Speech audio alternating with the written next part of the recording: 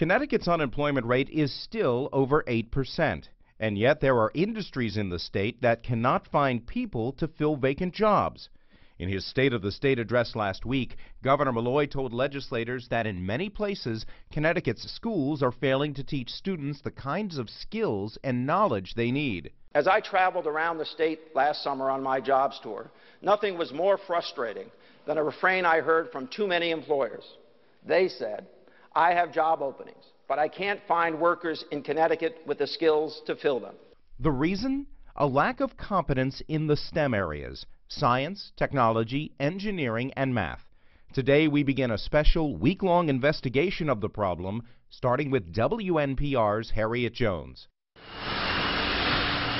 This is the shop floor at Peter Paul Electronics in New Britain, a factory that builds solenoid valves.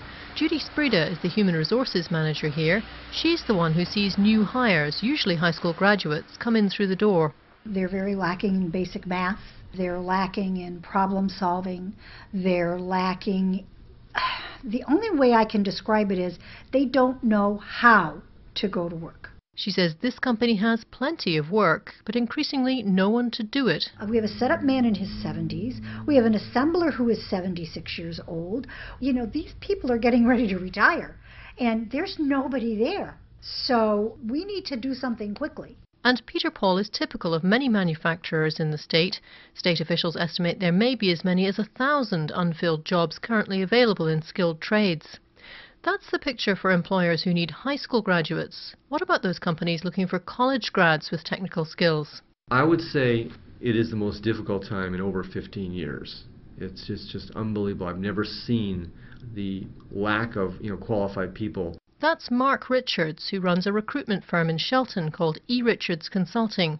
Last year he had more than 40 vacancies from client companies for IT professionals that he couldn't fill. And you have a major trend in this country where kids don't go for a computer science degree and don't see being a geek a field they wanted to go into. So what has happened in this state, the home of Eli Whitney, Frederick Stanley and Igor Sikorsky? Professor David Fearon of Central Connecticut State University says the decline has been decades in the making.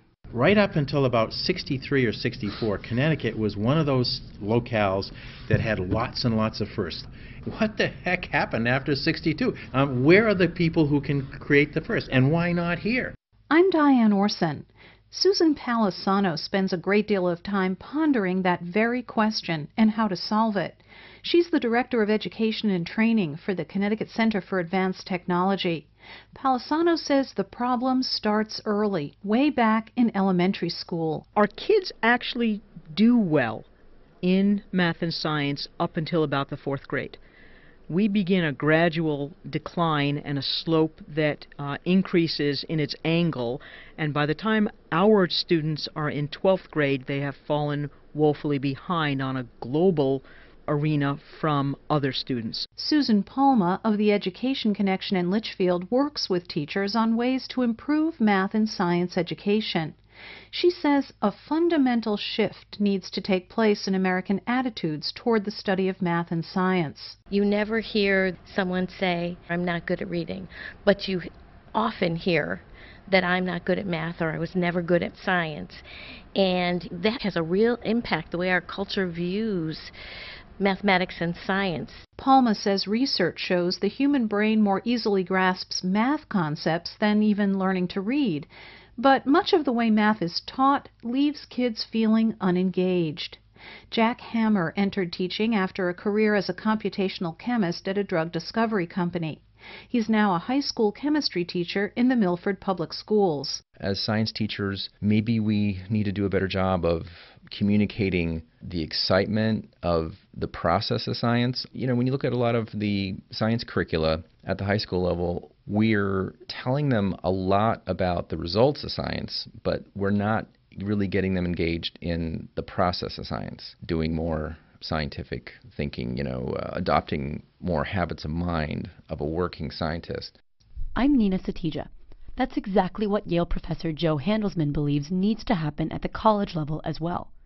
According to a recent report Handelsman helped author for President Obama, If science and math departments can't retain more college students, the country will face a shortage of 1 million STEM workers in the next decade. In this country, 60% of the students who start out as science majors end up in the social sciences or humanities. So clearly we're not keeping the people who even initially think they're interested in science, we're not keeping them interested. Last year, Handelsman founded the Yale Center for Scientific Teaching with the goal of training a new generation of graduate students to become better teachers in the STEM areas. She wants to keep more students in science. But she also wants students who aren't ultimately science majors to leave college with a respect for the subject. That, she says, could revolutionize attitudes about science and the STEM industry in this country. For WNPR, I'm Nina Satija. The U.S. Bureau of Labor Statistics reports that many of the nation's fastest-growing and highest-paid jobs require training in science, technology, engineering, and math, also known as the STEM fields. But in Connecticut, an estimated 1,000 manufacturing jobs remain unfilled because applicants lack the skills they need. Many middle and high school students seem to lose interest in studying STEM subjects. For the second report in our series, WNPR's Diane Orson explores why. 16-year-old Charlotte Harrison says she's always liked math. In math, there are usually multiple ways of doing things, and you can discover them for yourself. But that's not how she feels about science. Everyone else has already discovered everything, you just have to memorize it. She's not alone. Jack Hammer teaches high school chemistry in Milford. At the start of this school year, he asked students if they were looking forward to chemistry. Out of 80 kids, maybe one answered that they were really looking forward to chemistry. Hammer entered teaching a few years ago after working as a computational chemist in a drug discovery lab. He says he finds two competing philosophies about how to teach science. One camp will say, well, you've got to learn a lot of the basics before you can actually do some science. But then there's another camp, which I think is more persuasive to me personally. If you get kids doing science, even if it's fairly simple at first, you will capture their imagination. Data show that American kids actually do well in math and science in the early years. But achievement and interest start to fall after 4th grade, drop precipitously in 8th, and plummet in 12th. Every 4 years, nations around the world participate in the Trends in International Mathematics and Science Study, or TIMSS. The U.S. ranks well below places like Hong Kong, and as an example of why, Susan Palma with Litchfield's Education Connection says there are differences in the way the two countries teach math. We cover every standard that is tested on the TIMSS test, and Hong Kong covers 50%. She describes the American approach to math education as broad and shallow, whereas Hong Kong takes a narrow and very deep dive approach. Palma says sometimes less is more. If you dig deep and teach a student in mathematics about a rectangle and all the attributes of a rectangle, parallel lines and the angles, and those concepts apply to all shapes in geometry. So once you know how it works in the most basic shape, you apply it to a square, you apply it to a trapezoid. And in the process, learn to make connections and figure out how to solve problems. American schools also tend to teach math and science separately from technology and engineering. That bothers Susan Palisano, Director of Education and Training for the Connecticut Center for Advanced Technology. She travels around the state promoting STEM education and would like to see a more integrated approach. Science and math are the theoretical components. Technology and engineering are the applied components. And if you look at it that way and you think about how you can contextualize science and math, STEM really is how it is supposed to be done. And by doing that, she says, American students would have an easier time making that crucial connection between what they're learning in the classroom and what it might mean for them in real life. Because as kids get older, they begin to think of what they're going to be when they grow up. And if you don't see how math and science fits into your life, to me, that's the explanation for why we lose kids. Connecticut is home to a handful of specialty schools that focus on STEM education. 15-year-old Robert Folsom attends New Haven's Engineering and Science University Magnet School.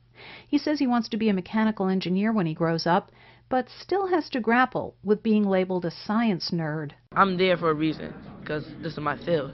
And most people would be like, oh, wow, you go to an engineering science school. In their heart, they know that, wow, he must be smart. A study released last year by the National Research Council urges school districts to consider different educational models, but finds that good quality programs in traditional schools are equally as effective as specialty STEM programs. The report also identifies key elements in successful STEM education, including teachers who understand how to teach it well, adequate instructional time, and access to STEM learning opportunities for traditionally underserved students. For WNPR, I'm Diane Orson. Connecticut employers say students in the state aren't coming into the workforce with the skills they need in science, technology, engineering, and math. In part, that's because more than half of students who enter college thinking about a science major end up leaving the sciences before they graduate.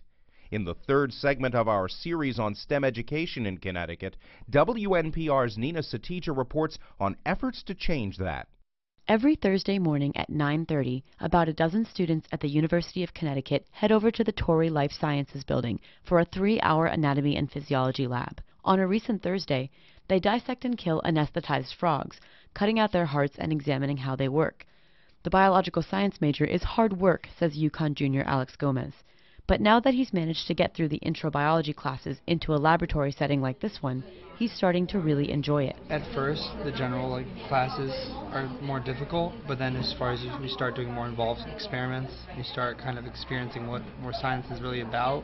I mean, you get to start dissecting hearts, like frogs and cats, and you start, thinking about what processes are really going on. Science is a popular subject at the University of Connecticut, but many students describe their experience in a similar way as Gomez.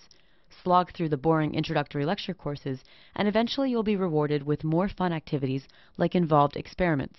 Yale professor Joe Handelsman thinks it shouldn't be that way, and that teaching methods are largely to blame. We're really misrepresenting science in our introductory courses and turning people off to it because they think it's something that it's not. A lot of rote memorization, a lot of information and content, and not conceptual thinking, and not a lot of scientific thinking. Handelsman recently founded the Yale Center for Scientific Teaching.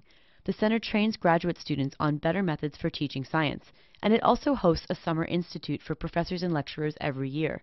Xin-Yen Chen, an assistant professor in residence at UConn, attended the institute recently and has since completely changed the way she approaches teaching. I noticed that to be a good teacher, you will have to think about the way students learn. That wasn't Chen's focus before she attended the summer institute.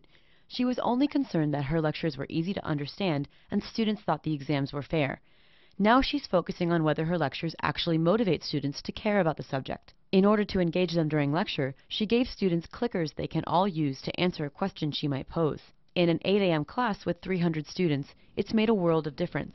They told me in my evaluation that those activities keep them awake. They really like them. Chen also asked students to answer questions on their own in small groups, another technique she learned from the Yale Center for Scientific Teaching. Stacy McGrath is a PhD student at Yale who participates in the center. There's data out there showing that if you take a group of students and you sort of pull them and ask them a question, and even if the entire class gets the answer wrong, if you let them discuss amongst themselves, they'll eventually get the answer right, even without any sort of outside input. Unlike in Chen's class, where most students are biological science majors, most of the students in Handelsman's class are political science and economics majors. She's engaging them in scientific topics by having them discuss the implications of a bill going through Congress right now about antibiotic resistance.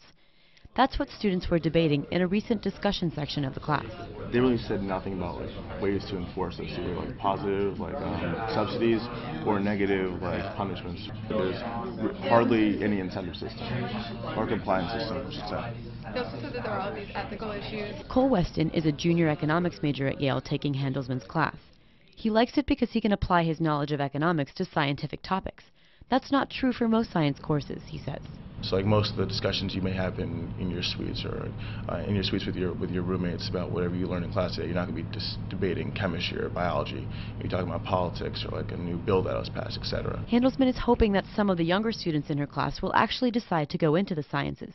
But she also wants the non-majors to leave college with a respect for the subject. Even if they leave, we think it's really important for them to understand the nature of science so that when they have to make a decision about taking a drug or not, or buying organic food or not, or making decisions that might affect global warming. They're understanding the process of how information that they're being asked to evaluate in order to make that decision, how that information was derived. Colleges don't even really need to convert lots of non-science majors, Handelsman says. They just need to retain more of the students who think they're interested in science to begin with. Right now, only 40% of those students end up with a science degree. Make that number 50%, and we'd be pretty close to the goal of producing nearly 1 million more college graduates with STEM degrees in the next decade. For WNPR, I'm Nina Satija. Connecticut students are falling behind in science, technology, engineering, and math. All this week, WNPR is examining the problem and its implications for our 21st century workforce. Today, Harriet Jones reports on efforts by employers to address the lack of STEM skills.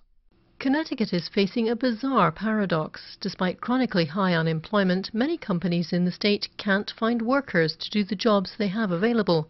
According to Professor Susan Coleman of the University of Hartford, part of the reason is the game has changed.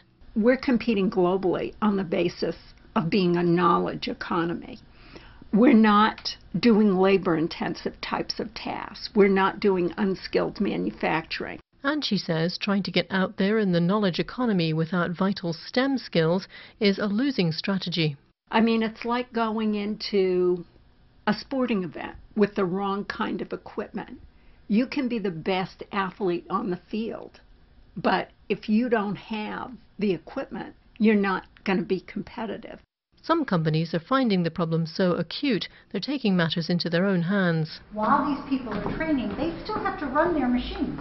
They still have to get product out the door. This is Peter Paul Electronics, a manufacturing company in New Britain, where Human Resources Director Judy Sprida says the lack of basic math and problem-solving skills among job applicants makes hiring very difficult.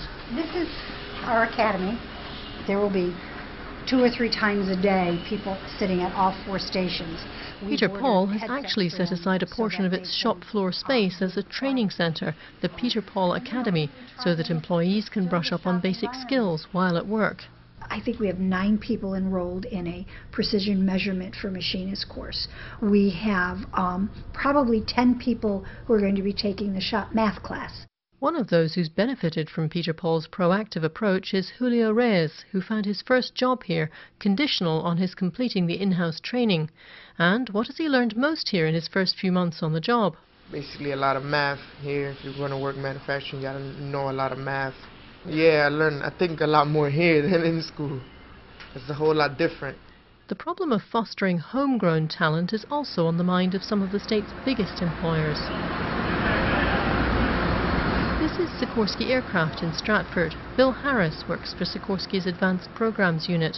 It takes us 5 to 6 years to get a guy ready to work on our product. The life cycle of our product is 50 years. So we need, when you come here to work, it really benefits us to have guys that want to stay 10 or 15 or 20 or 25 years. He says when he visits high schools, he sees the huge value in the linkage between the workplace and education. When you tell them you work, for a helicopter company, you work on something that flies, that's an automatic attraction. Harris is now heading up what the company is calling its STEM Challenge, overseeing 6 high school teams who are competing to solve a real-world challenge. They're redesigning a part for the Connecticut Corsair, a 1930s aircraft that's being rebuilt with modern technology and materials. Harris says the whole idea is to turn kids on to the excitement of a career that uses STEM skills. Engineers love to do this. I have no trouble at all finding mentors, finding people that will work on this, even on their own time. Well, the funny story is that they're very willing. They're just waiting for people to ask. Susan Palisano at the Connecticut Center for Advanced Technology works with employers every day who want to get involved in the state's education system. But she says what's lacking is a coordinated approach. There are lots of great pockets of initiatives that happen here in Connecticut, but we're not a state that leverages best practices.